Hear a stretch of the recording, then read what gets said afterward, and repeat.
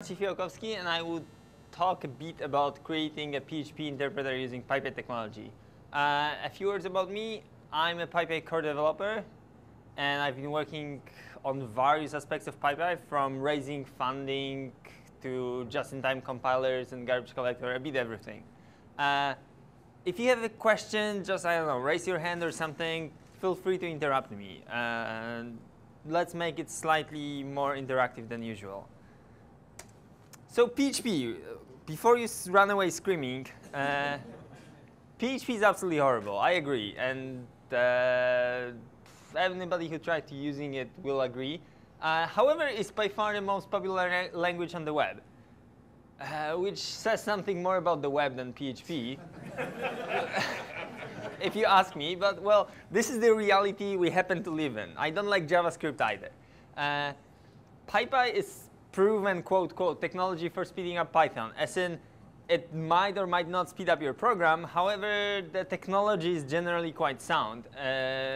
We do have quite good results from applying our technology to Python interpreter, which is quite sophisticated. And another question is like, OK, fine. So who has PHP performance problems? Well, definitely Facebook. Facebook is developing their own solution. But also Wikipedia, WordPress, people who run various kinds of hosting. So there is generally demand. So the idea is to build a PHP interpreter, which will be more or less commercial technology, and sell it or license it to people running various websites. The current plan is to make the core of PHP running open source, and then sell a pro version which will have more extensions and stuff like this than the open source version. And I would like to say that making a very fast open source PHP is probably not doing world any good. So I feel happy with that. What's the current landscape? We have Zend. Zend is a simple bytecode-based interpreter. Larry would disagree with me here, but it's very much like CPython in a sense. Like, he disagrees very much. It is, however, a simple bytecode-based interpreter. It has a bytecode dispatch loop, and then the bytecode dispatch loop, various functions call other functions that are implemented in C.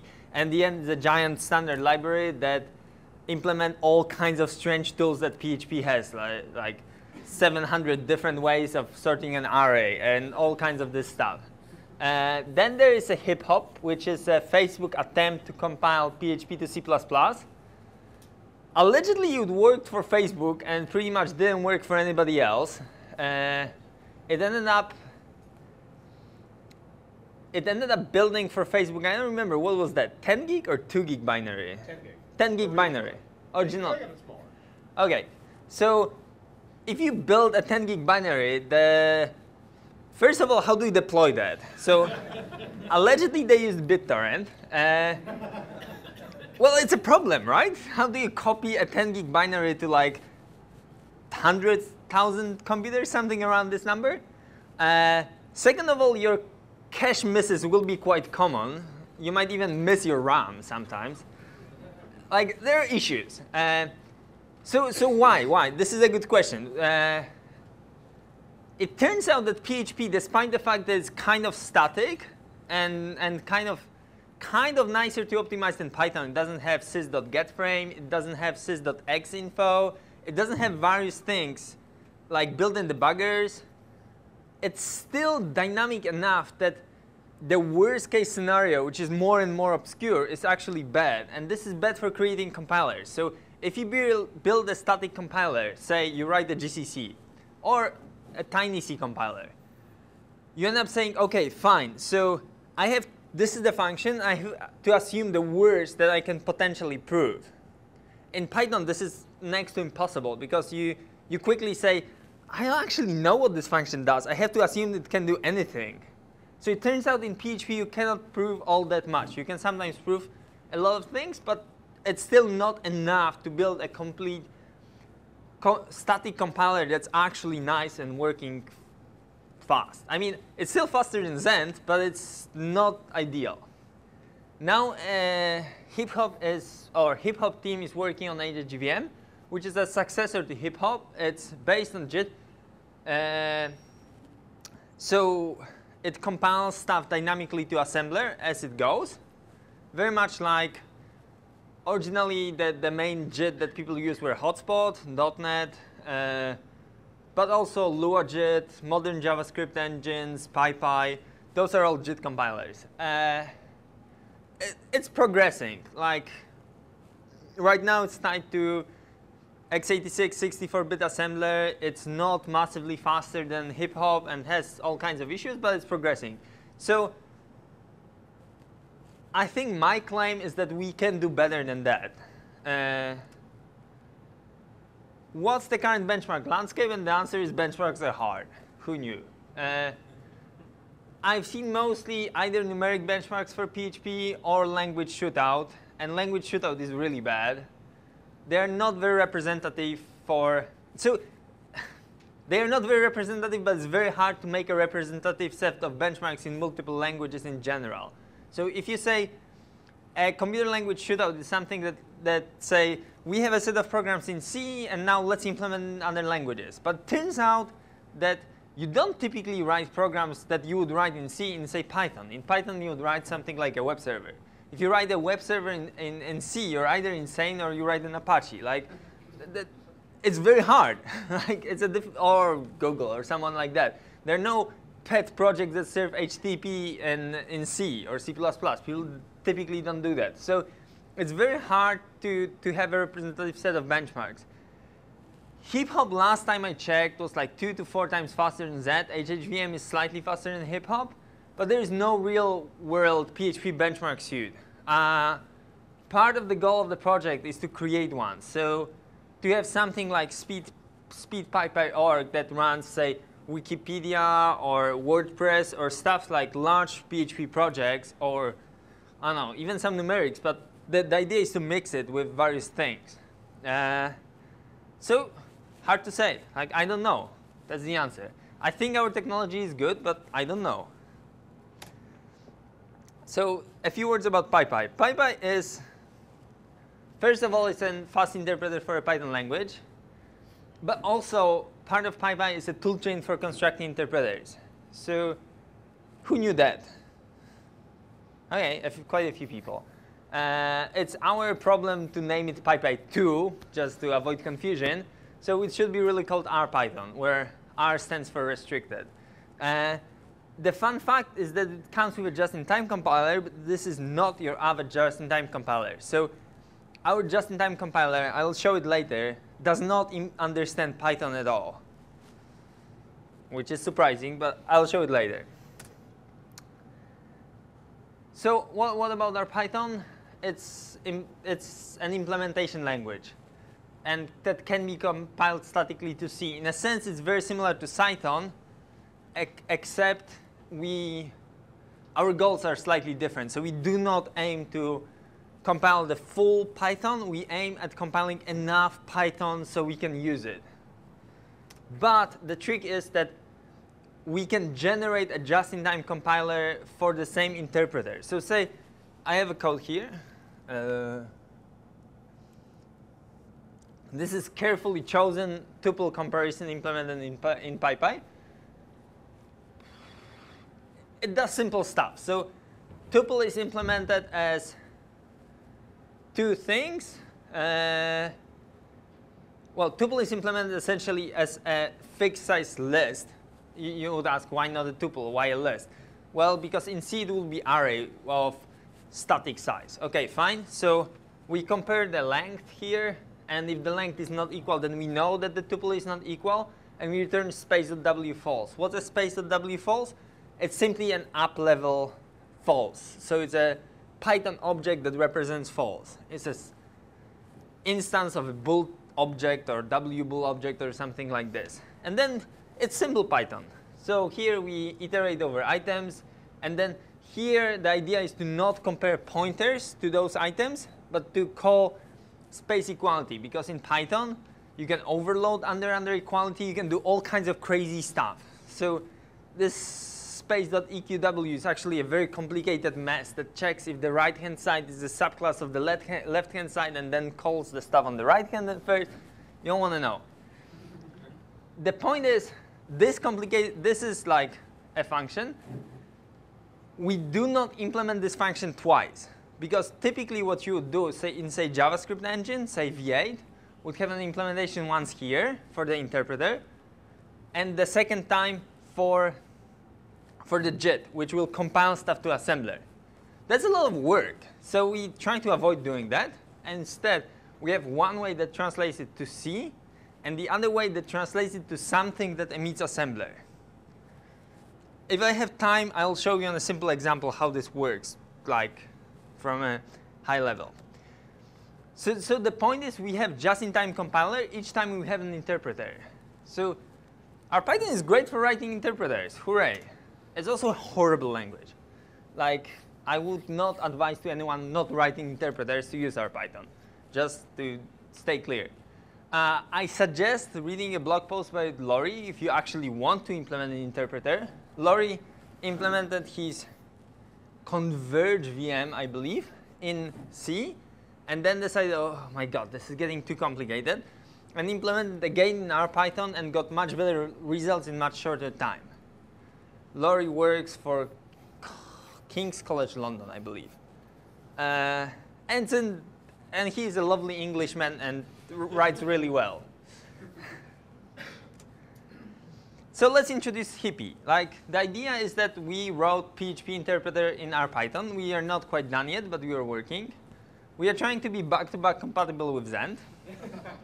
I mean, this is the only way you can run any programs. Like, PyPy is back-to-back compatible with CPython. So if we have, on one hand, a Python language description, on the other hand, a CPython implementation, and they disagree, we'll usually do what CPython does, not what the language description says.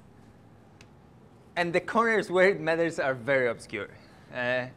So the idea is that we write interpreter, and we get just-in-time compiler for free, quote, quote, where for free means that we spent the last 10 years building infrastructure, but we get it now for free.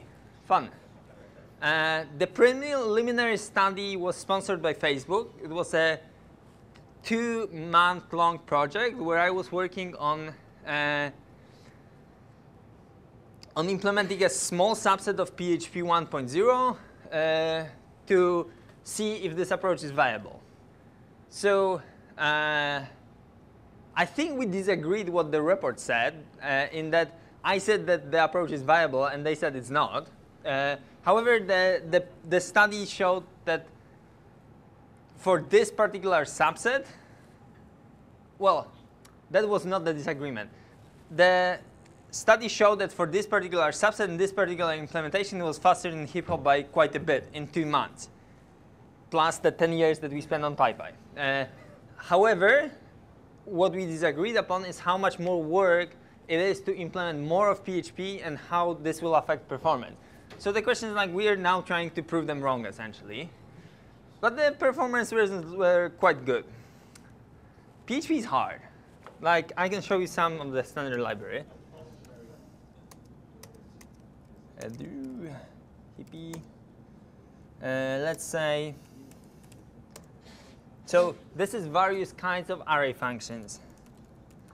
So we have intersect. This is like implementation. It's very similar to PyPy source, except you have like all kinds of warnings that you call it with wrong types. So you intersect the array. This is another kind of intersection that's almost identical, but not quite.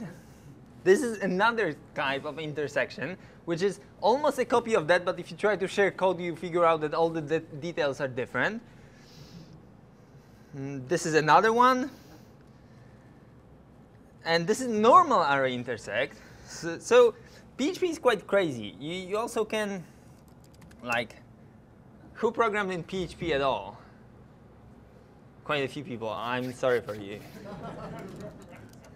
If you do that, say you define a function that does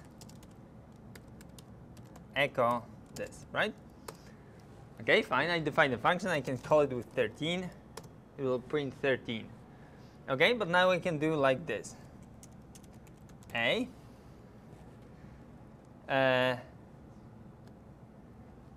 dot. Dot is a string concatenation, and I can call this.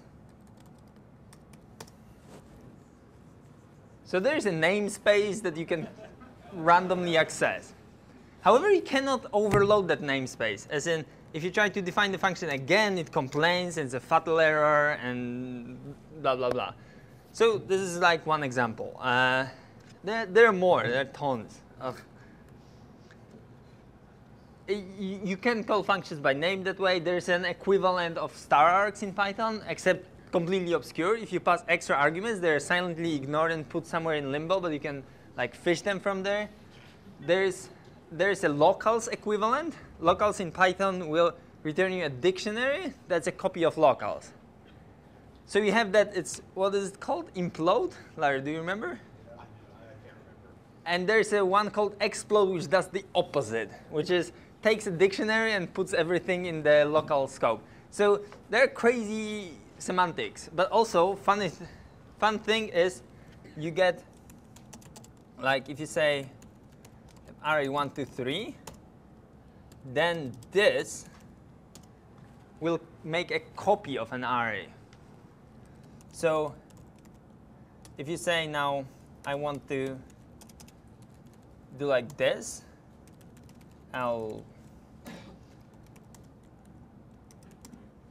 they're different. $B is a copy of $A. So a simple assignment or a simple passing to a function as an argument will typically pass stuff by value, which makes giant copies. So what they do is there's ref counting. If the reference count is 1, then you do copy on write, which essentially means you don't copy if you don't need to. And stuff like this. So it's on one hand, it's hard, but also it's fun to like implement this strange set of requirements. But my point is that, and essentially my whole point is that once you implement all the mess, getting fast is much easier than for getting fast as something where you have to implement the interpreter on one hand and a JIT on the other hand. So because we do get JIT for free, and PyPy is actually quite good technology. We have various interpreters already implemented in PyPy, like Prolog, for example. What was else there? Scheme? There are various things that you already use PyPy technology to. Ruby, yes, Topaz, project by Alex Gaynor, where it actually shows quite decent performance. How the basic idea works? The basic idea works quite the same, as in you have the interpreter and stuff. So run main, what we'll do, def.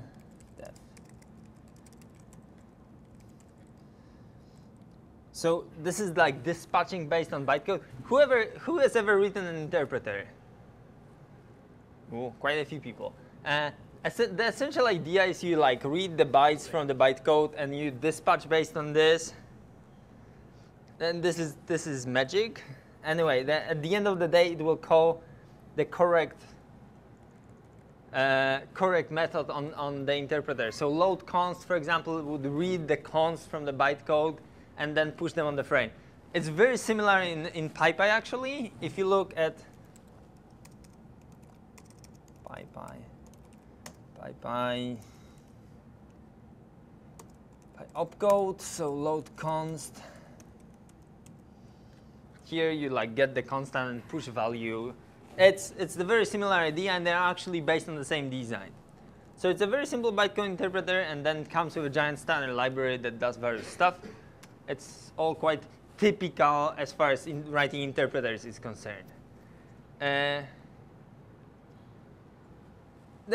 are a few interesting questions, like how do you integrate in a sense that you start in a normal setting where PHP works as a CGI. You start the interpreter, you process everything, you load everything, and then you drop all the data. So we need some sort of persistence that would not be visible to user, but will be able to like store the JIT data and stuff like this. The point is that the landscape is quite different, but there are various optimizations that do not make sense in Python that you can do in PHP that make tons of sense. because it's done that way. I can show you, like, if you look at a very, very simple interpreter.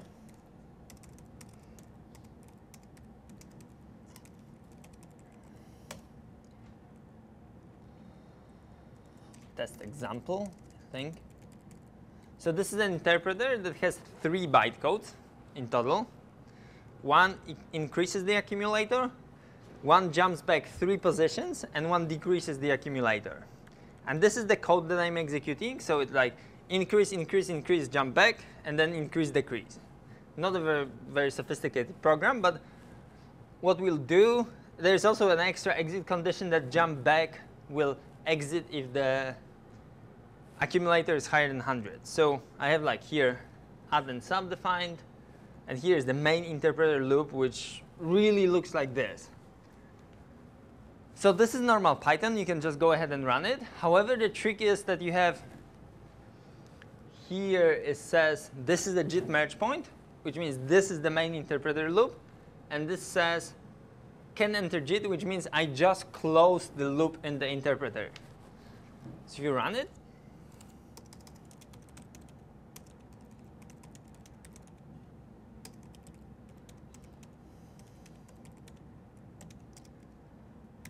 test example. So this is the flow graph of the interpreter. So if you zoom in, you see that like it calls the JIT merge point, then gets item from the bytecode, compares it, and then does a Boolean value on the comparison. And those are various implementations of the opcodes, and then more comparisons. And those are the small functions sub and add that do exactly what they say they do. If you look carefully, you can see that here, for example, here, it knows it's an integer. So we are really not running full Python. We are running a subset of Python that can be statically typed carefully. OK, this is the same thing except lower level. And hop, this is the thing after we traced. So the JIT got generated, and then it traced. And all it does is like 3 additions. Debug merge point is just for debugging info. A comparison and a guard false, which means exit the trace if I3 is guard false, so if it's higher than 100. What it did remove all the bytecode dispatch and all the mess like this, and this gets compiled to like really efficient assemblers, like few registers and stuff like this. So this is a very simple interpreter. We start there, and we end with PHP.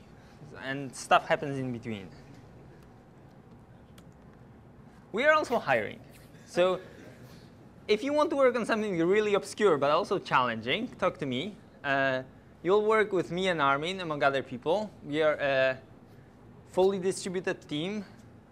Armin lives in Switzerland. I live here. Rafał lives in Poland. And there's one guy who I think lives in Bristol, but I'm not quite sure. He's on the internet, though. And I think this is pretty much it. Feel free to like mail me or ask me questions. Yes? Microphone. No? OK, I'll repeat your question. Are you doing a PHP interpreter because someone on the internet was wrong? Essentially. I also try to make money, but like essentially. That thing you used to visualize that code, I want it. Where do I get it? You get it on Bitbucket. It's in .viewer. Or actually, it's in PyPy. It's PyPy/.viewer and uses Pygame, which is really hard to get working on Mac. I've managed it. OK, if you're done with that, then yes. Is it just for doing stuff like analyzing the JIT, or can it be used for arbitrary code? It uses GraphVis for like putting stuff together, and then viewer is like pure graph viewer, so you can fit it with anything you want. I've seen it used. Somebody wrote a bachelor thesis on visualizing firewall rules or something like that. It can be used for really anything. Yes? You obviously have been involved in writing PyPy, but how does our Python compare to, say, LLVM as an intermediate language? So RPython is an implementation language. You actually type in RPython. In LLVM, you don't write stuff in LLVM. At least I hope you don't, because it would be really horrible. However, like, this is not the only difference. So RPython is a thing that you use. So say if you use LLVM, what typically you do is you write your stuff in C++ and then emit LLVM, right? So in PyPy model, you write RPython and you're done. You don't have to emit anything because it deals with whatever. But also, it does better high-level optimizations than LLVM and worse low-level optimizations. So LLVM is really good at stuff like register allocation and stuff like this. But for dynamic languages, it really, like, before you get there, is like last 20% of performance. But you have like 20x to go there.